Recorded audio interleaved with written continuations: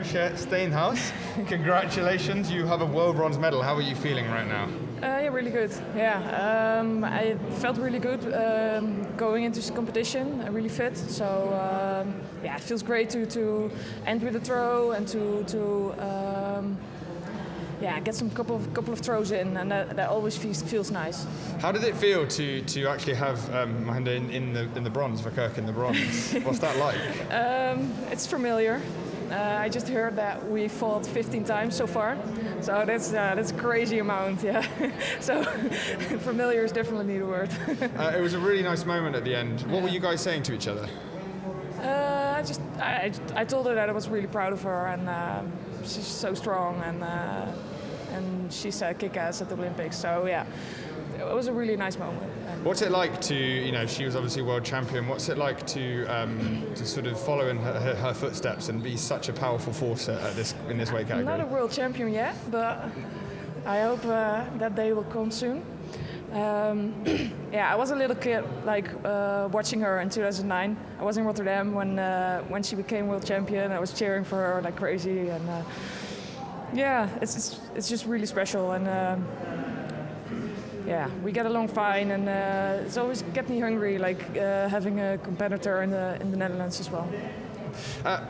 When you lost earlier in the day, obviously that's disappointing, because I imagine you were here for gold.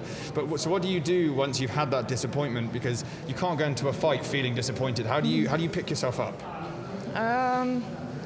Yeah, I have like cues for myself to boost my confidence back up again, and like really focus on the next fight, because all you can do in the end of the day is focus on your next fight, and you can maybe be sad about the loss like later, because that's not helping you win the next fight. So would you mind sharing those cues, or are those secrets? It's very secret. They're secrets. Okay. Fair enough. So what are you going to do? Oh, actually, first I'm going to talk about this. You received a Huawei smartwatch as part of your prize. A smaller one, but yeah.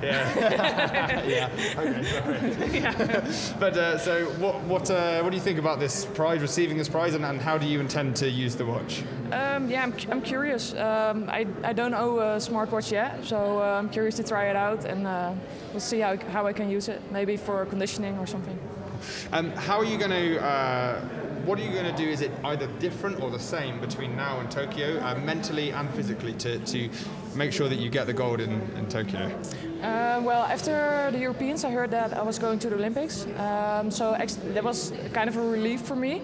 But so now it's really important to build up a different kind of focus again for the Olympics, of course. But like, I think my trainings are going really well, and I have confidence in my trainer staff. So I think I will have a couple of good more weeks, and then hopefully shine at the Olympics. Thank you so much, Lisa. Congratulations. Yeah, thank you.